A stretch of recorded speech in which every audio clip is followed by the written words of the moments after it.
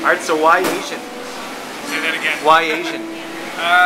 You know, the existing restaurant here was Asian, and I thought that I could do something different that maybe hadn't been done as far as Asian goes. You've got Korean restaurants, you've got Chinese restaurants, you've got Vietnamese restaurants.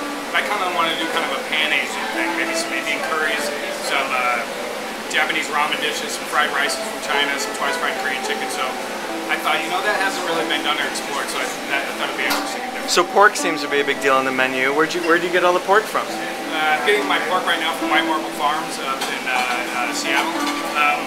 We've got an amazing oven over here. It's a great rational combi steam oven, and we can go in there and you can dry roast the pork for about 12 hours, and then you can steam it for a couple hours and go back and forth and change your temperature. We go really low, about 220 degrees, about 12 14 hours, and then we crank it up and caramelize the outside of it.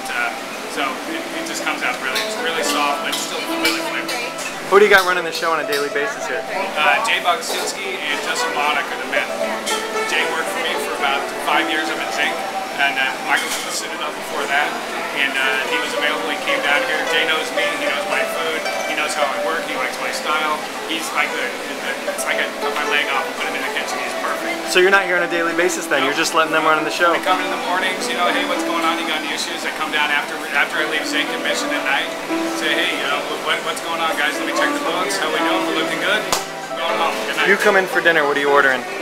First course, I'm definitely doing the pork belly steam buns with the shaved apple and the barbecue oyster sauce. I love the duck confit crepes.